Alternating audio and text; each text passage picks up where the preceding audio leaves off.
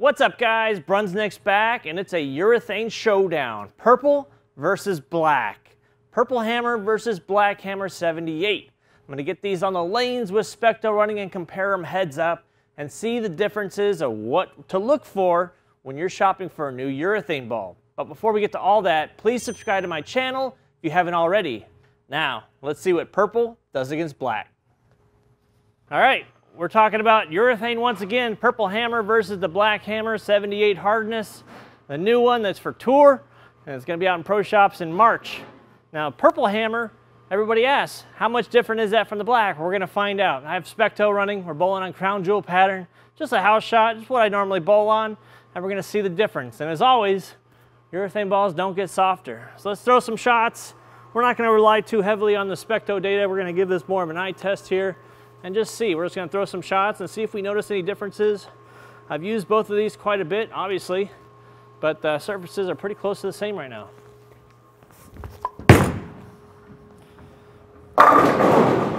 We're just going to see kind of the tendencies of each ball. I think that's the point of this whole video, is where's the black hammer going to fit? Now, obviously, there are some differences out of the box between the two. The surface prep on a black hammer is different than a purple hammer. It's a little bit duller. So you got to take that into account. And that's partially because with the 78 hardness, as opposed to the purple, which is around 74, a little bit more surface is needed to get that ball to kind of pick up in that same spot. We wanted it to be a purple hammer replacement, and sure enough, it did its job at the first week there at the Players' Championship. So, let's throw another one here. We're going to throw a black hammer in that same spot and see if we see anything different.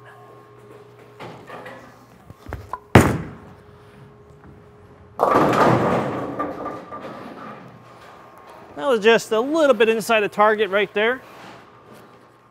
So let's throw another one to try to get it right on top of it and see, but just missing like a board in, it two-pinned on me. Let's try it again. Let's try to get it out just a little more. There we go. Okay. So yeah, I mean, overall consensus on these two balls is that the black hammer is going to be about 3 boards less overall hook. So you can use a lot more surface on these. I think out of the box it comes at what, 500 grit? Don't be afraid to use more surface on them. Absolutely, go 360, put it on the Haas machine, 360 for a few minutes. You're gonna like what you see. All right, let's try another shot there. I'm gonna make a 2-board adjustment to the right. See if I can't get this ball maybe to face up.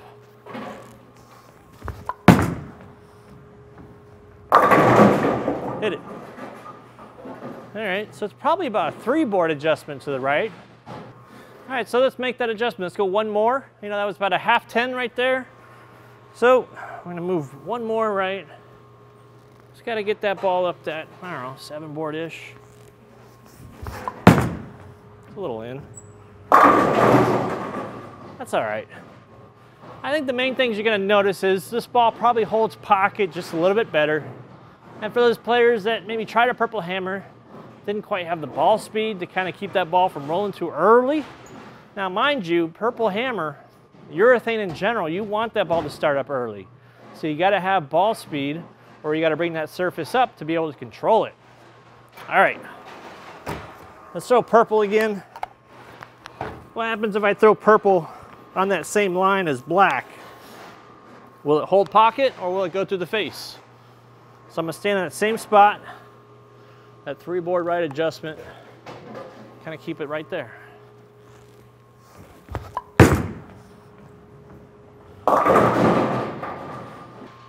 Yeah, so purple, definitely stronger, a little bit earlier, digs in a little bit more. I mean, that's what we've seen. I don't think there's any surprise here. Now, performance-wise, you know, by bringing the 74 up to 78, people thought that that was going to kill the performance, kill urethane on tour, and absolutely is not happening. So, let's throw some more purple hammer. This is a great ball. Timeless ball, iconic. I think you should use it all the time. I'm gonna move back left. Got 3 boards left.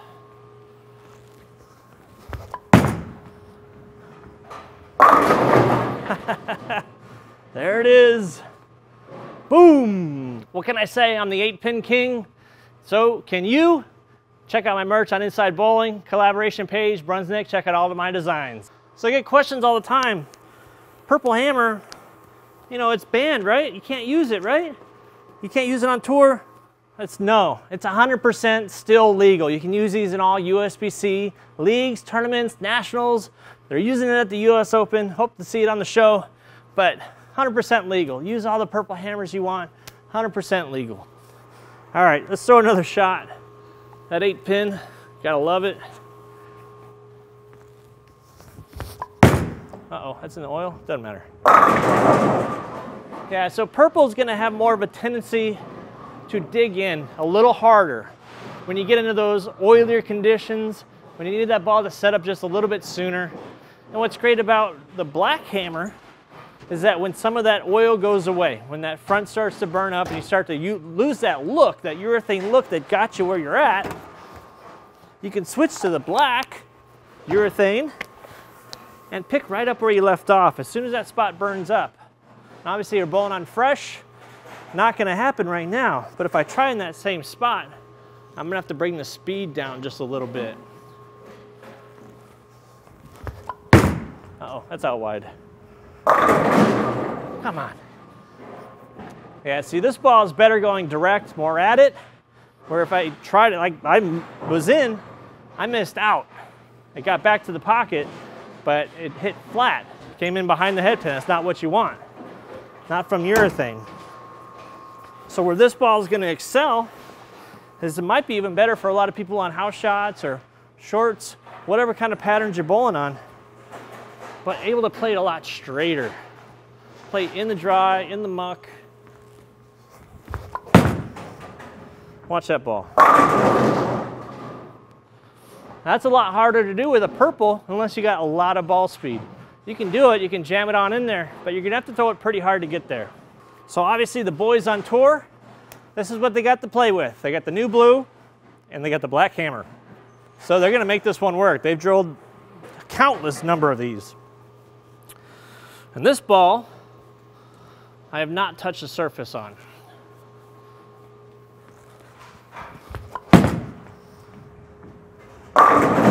Whoa! Something came out of the back and hit that 10-pin when it got kicked out. That was awesome. So, obviously, the guys use a lot of surface on tour.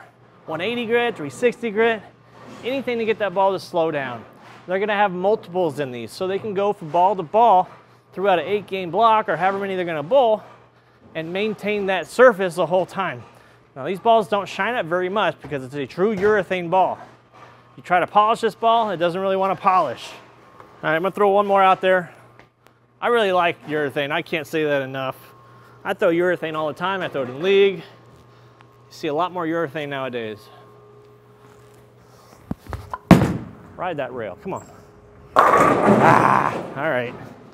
Let's try throwing purple, a couple of shots out there. See what happens when we play kind of harder, straighter. Let's see how that one reacts. Maybe it won't labor as much on that same line there. Maybe it will. I have a feeling it's going to pick up that friction a lot earlier and maybe 4-pin, maybe go through the face. I don't know. I'm not Nostradamus. I can't predict the future. If I could, I would have won the lotto already.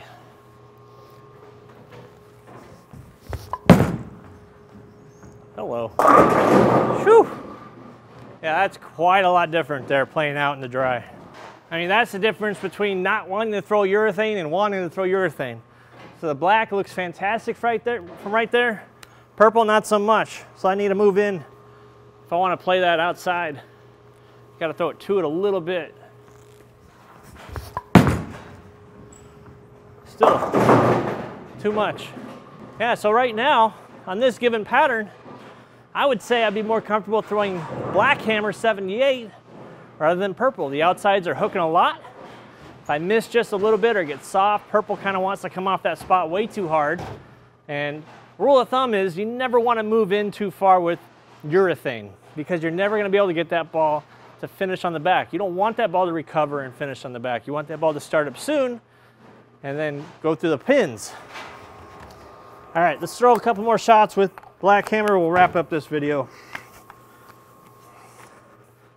I love this ball. I love that we have a couple different options of urethane now. Even a not urethane option with the new blue.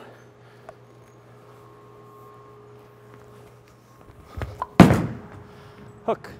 Ah. Yeah, that's the only downside, is if you get fast, sometimes I forget what ball I'm throwing. Is that purple or is it black? But if you get fast with it, it's gonna want to skid out a little bit more. So it's important to stay just firm, but not overthrow the ball. And definitely find the friction.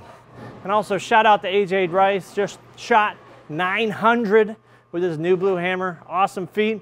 Showed up on the hammer page just the other day.